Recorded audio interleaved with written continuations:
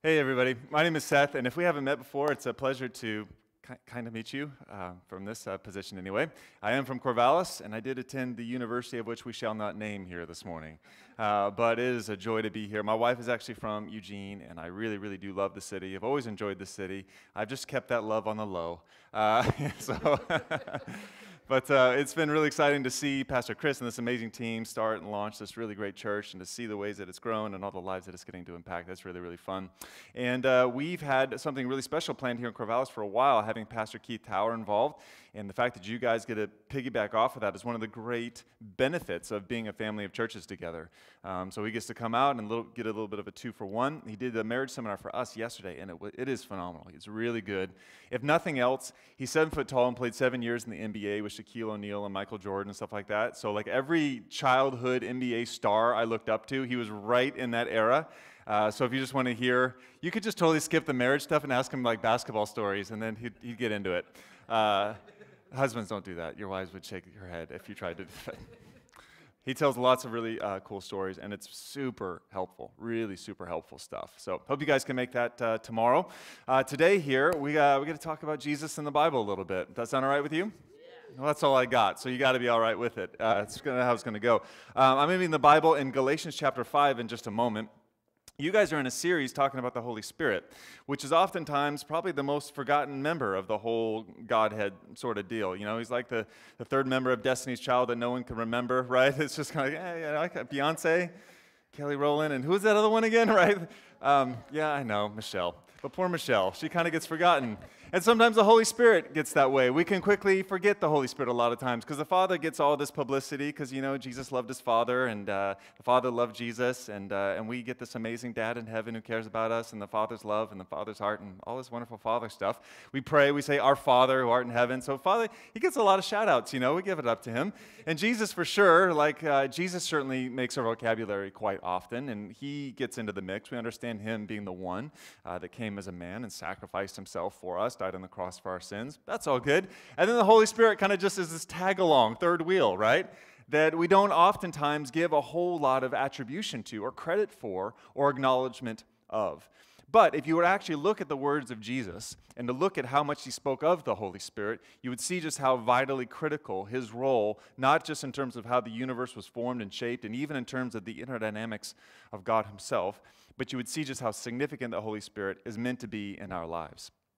I remember when I first became a Christian, I was a college student, I was a sophomore, and I remember being so enamored. One of the initial things that really helped me to cross the line of faith. I didn't grow up in a home with a really positive dad experience. And so for me, the idea of finding a father that knew me, that loved me, that even any earthly father, no matter how good they actually were, could only ever be a shadow of an expression of. But finding a father that loved me, that knew me, that created me, that was with me, that was for me, this was just an incredible thing. And then even the idea that the Father would send his Son, that the Son would sacrifice, that I didn't have to earn my way to him, but he actually found a way to find his way to me, was incredible. And it was, I gave my life to Jesus on a Friday night. Saturday night, I was still buzzing. Sunday morning, I went to church. And I was sitting in church. I was having the time of my life. Because I'd been to church just a few times before. I didn't grow up in church, but I was kind of checking out the Jesus thing for a little while. And I'd been in church several times.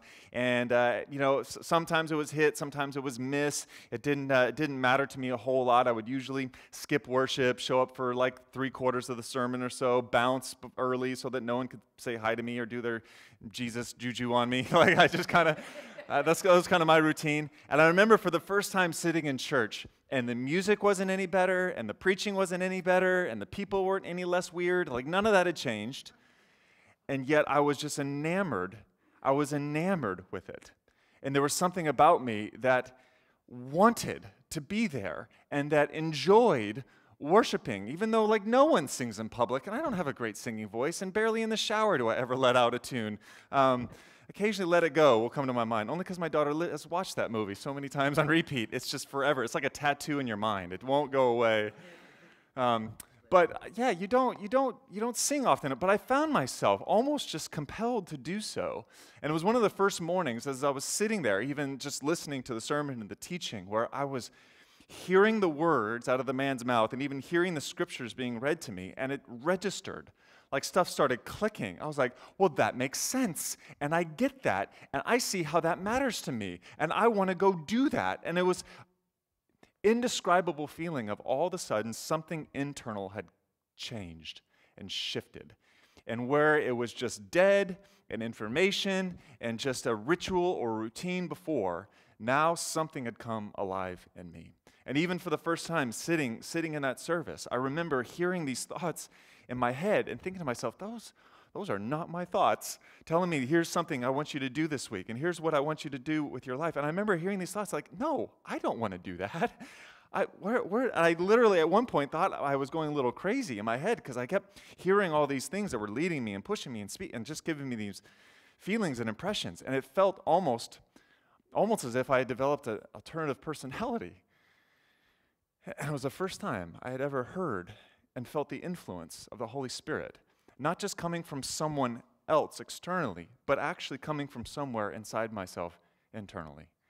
And it has been utterly transforming to know that God isn't just Father, isn't just Son, but is the Spirit that is not only available to me, accessible to me, but actually lives within me and is guiding me and is empowering me. And that has been an utterly transforming experience for me. Some of you might know this. Some of you might know a glimpse of this. Some of you might be totally foreign to this whole idea. But the Holy Spirit is such a critical part of the Christian life. Jesus actually said, just prior to his murder, when he was going to die and give away his life on the cross, he was actually telling his followers that it's going to be better for you that I go. Have you ever tried to put yourself like in the scene and pretend you're one of his followers listening to Jesus at the time, right? That would have been one of those moments where I'm like, it'll be better for you if I go. False. You've been true about a lot of things, Jesus, but hey, no one bats 1,000. I get it. It's all good. False on that one. I'm calling fiction. That he insisted that it's better for you that I go so that the Spirit can come. Because the reality of Jesus being in one isolated location at any given moment in time is far inferior to the Spirit of God that can be with anyone and everyone, anywhere possible in any given moment. And he was insistent that even the things that I have done through the power of the Holy Spirit, you will actually do greater things than this. So if Jesus is this insistent upon it, as Jesus is this emphatic about the Holy Spirit and the role it's meant to play in our lives, and certainly we got to take it serious. You have to take it serious if you want to take Jesus serious. And so let's take a look in Galatians 5, but one of the very key aspects of the Holy Spirit and what it produces in our lives, what he produces in our lives. And we're going to look about the effect of the outcome, what happens once the Spirit actually goes in.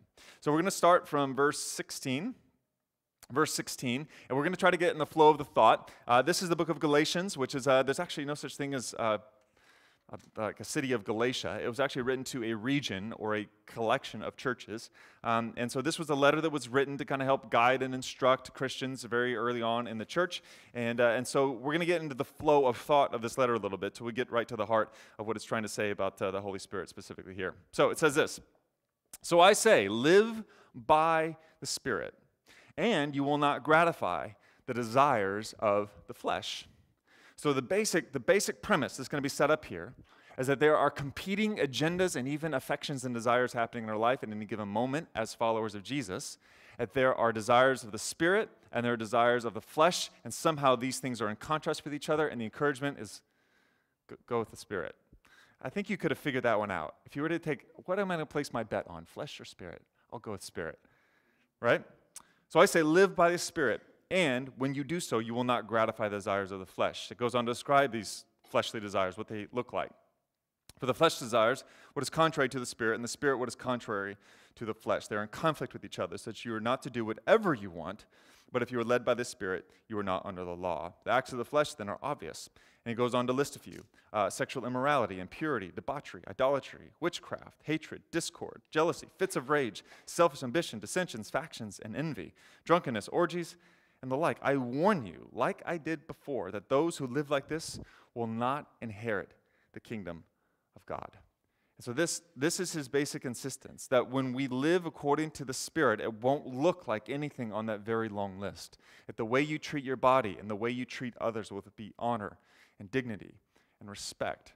The way you actually conduct yourself in the world will be in alignment with God's plan for the world and not just what you want for yourself at any given moment. And if you are led by the Spirit, and if the Spirit is actually the thing giving you life, then this will be the thing that you will ultimately want to follow. You won't want to go the path of the flesh, but you actually want what the Spirit wants. Now, this is a little bit of a tricky sort of theological idea. Let's set this down right here.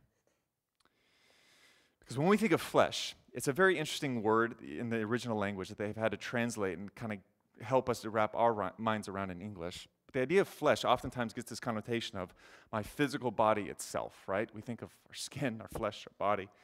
And so there's something of the spirit, which is immaterial, and then there's something of the flesh, which is material. And so what can easily be interpreted is somehow like God wants us to really embrace the things that are immaterial, like spiritual, and to really deny the things that are material or physical.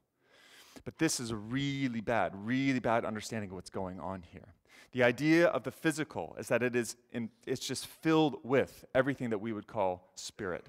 And in the biblical categories, there's no such thing as spiritual only because there's no such thing as something that is or is not having spiritual implications.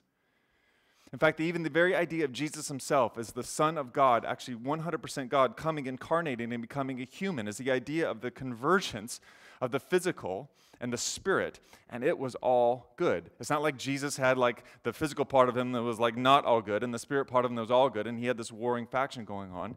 Jesus lived the life of harmony, of spirit and flesh, in the sense that it was a good representation in the physical world of everything God had ever intended it to be. So the idea is not that we're warring with our physical bodies, but we're wanting the Spirit to come in cooperation with how we live our lives. That there's these innate desires that we have that we're not meant to gratify, but we are meant to live by the Spirit and what it ultimately desires. And when we live by the Spirit, this is when the Scriptures say that we find freedom, which is a very interesting argument. Because if we were just to poll the room really quickly and ask ourselves, what do we think freedom is? Most of us will say something along the lines of freedom is like the ability to do whatever we want, like whenever we want, or something like that. Like we think of financial freedom. You think of having some giant windfall so that you can just do whatever, whenever. Take a private jet here, like take a yacht there, like eat a fine meal wherever, whenever you might actually want. But what we often define as freedom is going to get us in trouble if we want to put that lens upon Jesus, because Jesus would actually take that idea of freedom, the ability to do whatever, whenever, as something very, very different. The Scriptures actually call that slavery. Slavery. And let me point to you why. Some of you had a good Christmas. I had a good Christmas. And I had a good thing going in the fall. I was exercising, and I was eating not terribly. That's about as good as I can do, is not terribly. But Christmas came, and all bets were off. And you might say that I went on just a classical freedom diet. Have you ever been on a freedom diet? It is insanely amazing. It is really, really good. Donuts with bacon on it, for crying out loud. That is a thing, and praise God for it. Just fried foods and fast food and just like big dinners, from everything from Thanksgiving to Christmas dinner, just going for it. And for me, I've got a little bit of thing where everyone kind of has their vices, but for me, it's just only sugar, salt, and fat. Those are the three things, really, that I just have my personal struggle with. But other than that, I'm totally great. Sugar, salt, and fat. And I find that when I'm on the freedom diet, eating whatever I want and whenever I want, that I only ever want more of what I eat. And sugar, salt, and fat have amazing ability to do that, doesn't it? I think McDonald's has figured it out, which is why every time you see them like salt their fries, they dump like 13 pounds of it on a single fry, I'm pretty sure, because they know the more you eat of this, the more you will want of this. And just try. You eat whatever you want for a week, and you find yourself only ever wanting that thing. You think you're free. I'm just doing whatever, man. And it's actually hooking you. And all you have to do is try to stop, make a New Year's resolution, and see how that goes. It's doing whatever, whenever, is actually far less free than we can imagine. And let's just paint the picture on a long-term brush here. What most people would call freedom, and you can break this down into multiple categories. If you live completely free in terms of your diet, you'll actually experience restriction in terms of long-term health and longevity. Correct? If you live free in terms of your work life, the amount of hours that you put into work, if you put in 70 and 80 hours and you make work your everything and you completely buy into it, you can say, I am free to pour everything into that work, but the reality is it's going to catch up with you. It's called ulcers and anxiety. And again, you're going to restrict your relationships, your connections with your family, your close friends are all going to die, and you're going to find even your physical health begin to deteriorate right out from under your feet. People in the recovery community know this very, very well, that what might have started by a free choice to live free and do whatever I want whenever I want, when whatever chemical enters your body and gives you whatever high you might have been looking for in that moment, what might have started as freedom quickly becomes something else as that thing actually begins to take hold of you and driving you to only ever want more of it. And your life actually becomes very, very narrow as you actually begin to only ever want a very small and limited thing and having to have it. Freedom is very paradoxical. It's very paradoxical. And the simple idea here is that living by the Spirit is not living in any way you want to. It's living in the right ways you're supposed to, that you were made to. And so what often feels just like letting go, going with the flow, and giving in is far more in the direction of flesh than actually standing against the current of that according to what the Spirit is actually wanting. And when you just give in to all those things, you might find momentary pleasures, you might find things that satisfy temporarily, but you'll never find anything that will do anything but enslave and ultimately bring death. And if there's any agenda that God has ever had from page 1 of the Bible to the last page of it, it is life. Life. And we all have all these definitions floating on in our head about how we can create it for ourselves. But the maker of it actually is insistent upon there is a way to it, and it is not through the flesh, it is through the Spirit. Now he continues on in this thought, and he says, when you live by the Spirit, you won't just gratify the flesh, but here's what will happen. But the fruit of the Spirit, he says, is love, joy, peace, forbearance, kindness, goodness, faithfulness, gentleness, and self-control. Against such things, there is no law. Those who belong to Christ Jesus have crucified the flesh along with its passions and desires. So here's the basic idea. This is a relatively popular little passage in the Scriptures, and the idea of the fruit of the Spirit is one that's semi-frequently spoken of in churches and Bible sorts of contexts. But it's, I would argue, one of the least understood. Because it's one of those things, when we say fruit, fruit becomes this often used metaphor inside of Christian circles where we use it a lot, but we don't really know what we're saying. I find the same thing happens on a variety of levels. Fire is this often used metaphor.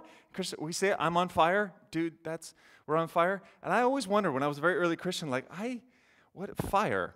I don't know if I'm on fire. That doesn't sound pleasant.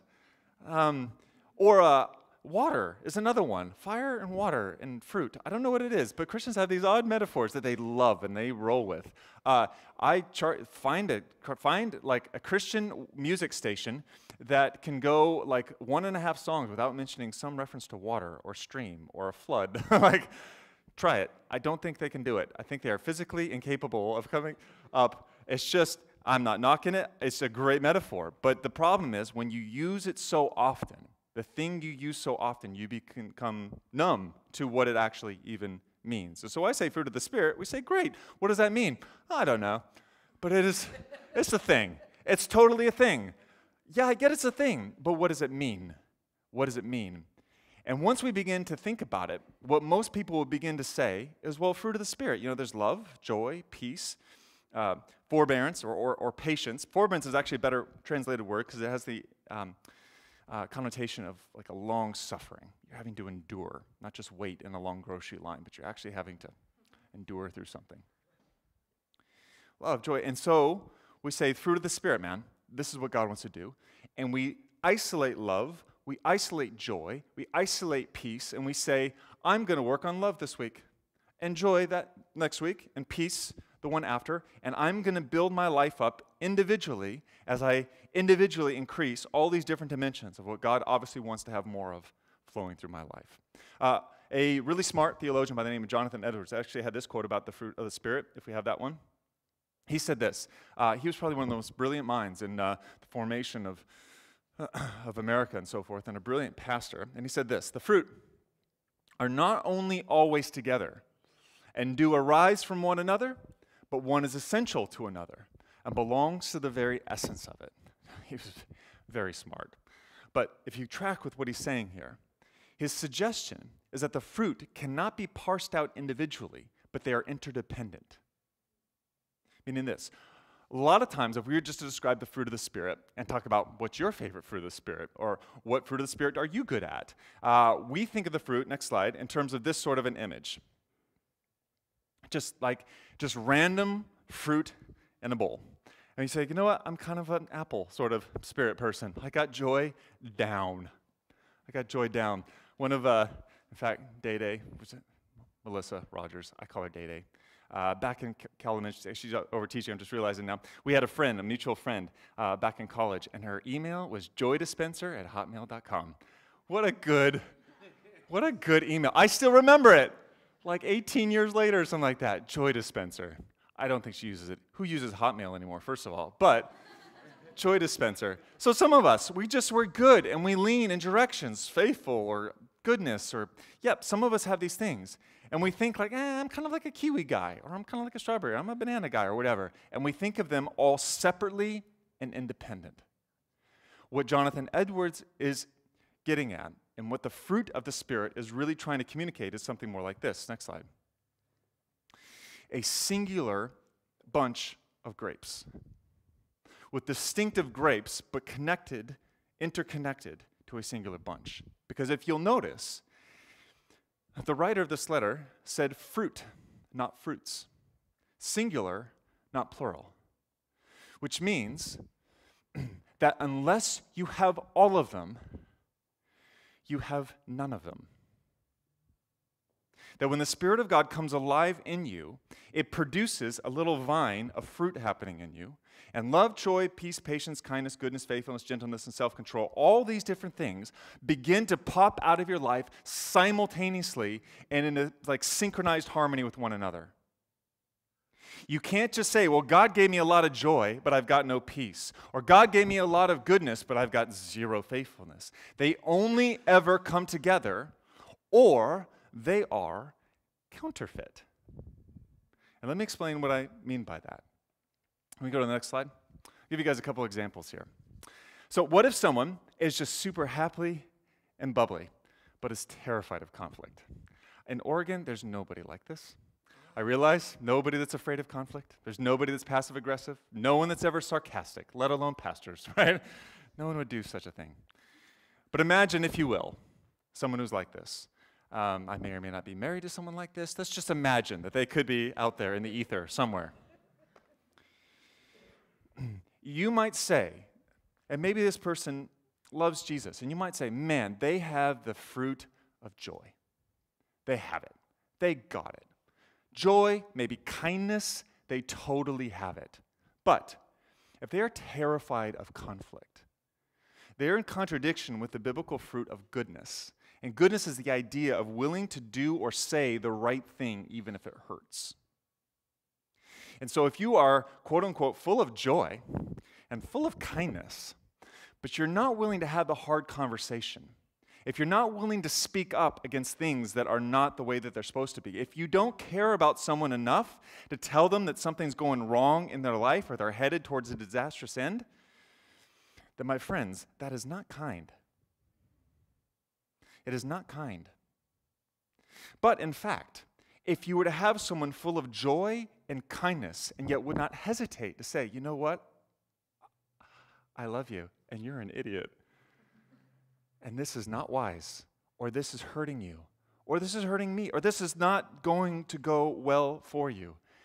That is the fruit of the Spirit in action. Now, for all of us, the reality is we may not come out of the Jesus womb, if you will, born again from day one with a fully formed bunch of grapes. We might have baby grapes. But when we only pick and choose out of them, we can just convert which looks like a religious appearance, but is in actuality just as selfish as we ever were before we knew Jesus. And I'm not quite sure when this ever happened, when somehow Christianity, the baseline for it just became niceness. If we're just nice enough. Niceness is great. Kindness is a fruit of the Spirit, for sure. But if we are just kind and reluctant to ever say anything hard or challenging, my friends, you are so far from the character and life of Jesus, it's ridiculous. Jesus is gangster sometimes. We could do an entire sermon series on gangster Jesus and just how mean he can be. Like there's times where he is not warm and fuzzy. There are many times where he says things people don't want to hear. And there's many times where he just says stuff in order to get people to walk away to see if they'll actually fight through an initial offense, to actually want to press into a relationship with him. He's gangster like that. He's not just nice, come follow me, and you know what? Whatever you want to do and wherever you want to go, it's all good. I don't know if Jesus would ever pose like that. That was probably wrong to do. But you see here, they have to be working in tandem. Otherwise, you're just more concerned about what people think about you than you are about their well-being. It's not love. It's not goodness. It's a falsified, counterfeit version of joy. How about this one? There's a lot of these in Oregon also. Next slide. What if someone is super chill? Like, way super chill, man. But, maybe that's just a double negative. Does that cancel it out? That's a typo. But they don't keep their word. Super chill, never show up on time. No cares in the world, but never follow through on anything they say they're going to do. You might say, oh man, this guy, this girl, they are so chill. They have the peace of God. Man, right? I think you have to finish with that. Man, they've got peace. Like, don't you have a midterm tomorrow? I don't know. I think so. Like, whoa. Most of us would be worried. You're not. Don't you have a big project due? Aren't your kids going to be up really early? Shouldn't you be going to bed? And we could say, doesn't that look like peace? But if you lack the fruit of faithfulness, follow through. If you lack the fruit that it actually honors someone else's time because you're never there on time, this isn't peace. This is apathy. And the antithesis of love is not hate. It is apathy. Because there's some things in this world you should get upset about. You should not be chill about, bro. And you should get worked up about. Some things you should. And the second I found you start caring about something other than yourself is when you start caring about the things that really matter in this world. I remember we had our first child who was, maybe is he in here? There he is. All right, I won't say anything super embarrassing. I was wondering if you're in the room or not. He's almost 13 now, but I remember when he was first born, and then you look at this little pink, wrinkly, like little screaming thing, like it fits like right about here, right? And you look at this thing, and it's done nothing for you, and you just met him.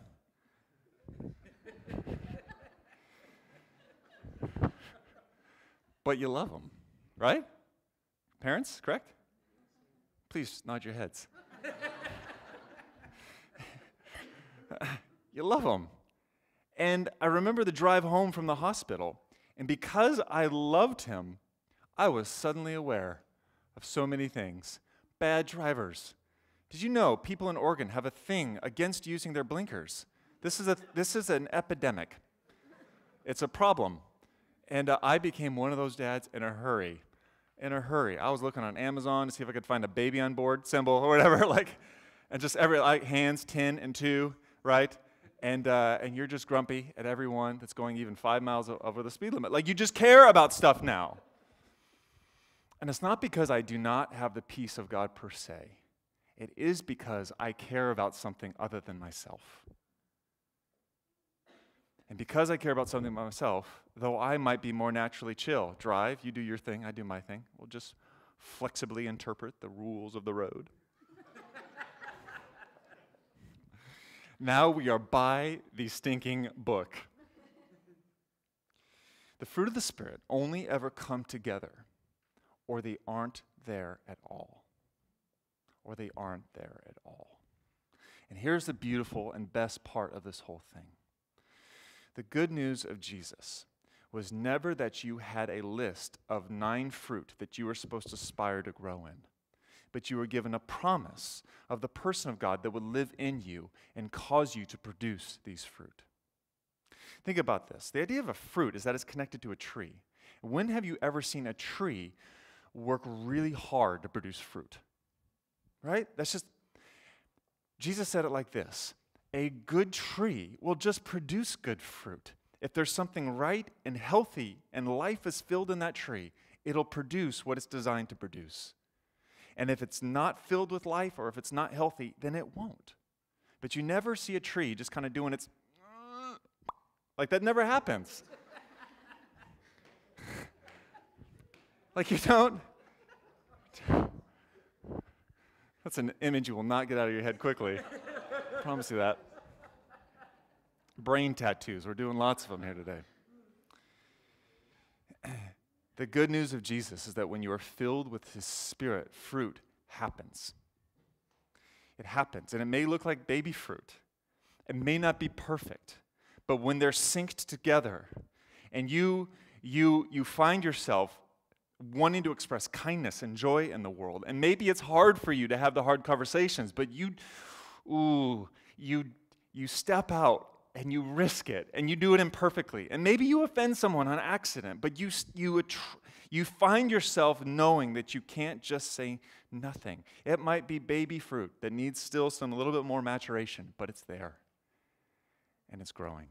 And just like that first weekend when I met Jesus and found the Spirit of God alive in me, the good news is not that you have to grow the fruit out of your life, but you need to simply receive the Holy Spirit, walk by the Spirit, and the fruit of God will manifest themselves in your life. You've not been given a program of behavioral management. You've been given a person to develop a relationship with. And when you understand this, you walk in sync with this person. When I want this and the Spirit wants this, I just simply keep in step of where the Spirit's going. And when I stay close to Him, the life of God remains in me, flourishes in me, and the fruit of God pours out of me. And what begins to happen is something that is so foreign and alien in our world. Because all we ever have are people that are good or a few of those things, here and there. But when these things come together, like they did in the person of Jesus, it has the capacity to boggle minds and change the world. And it all starts by not trying harder, but by simply allowing the life of God to come in you. For some of you, it might actually start by giving up and say, God, I am not going to just work harder at this. I'm just going to draw closer to you. I'm going to give up my independence and self-reliance, and I'm actually going to allow your life to come in me and to have your way with me. And this beginning point is the most adventurous ride you'll ever be on. I hope my fruit is a little bit like less baby fruit than it was back then. But I know, when the life of God is in me, the fruit of God will pour out of me. And I believe this is true, not just for you as individuals, but you as a church. The fruit of the Holy Spirit can come out of this place. There's power of the Holy Spirit and cool things of the Holy Spirit. Yeah, that's all great. If you miss out on the power of the Holy Spirit, that's sad. If you miss out on the fruit of the Spirit, it is utterly tragic. It can turn the world upside down and cause you to be everything that God has made you to be. And just because you're not all there now, don't give up. The Spirit of God is available and able to walk you through. Yeah, let's pray.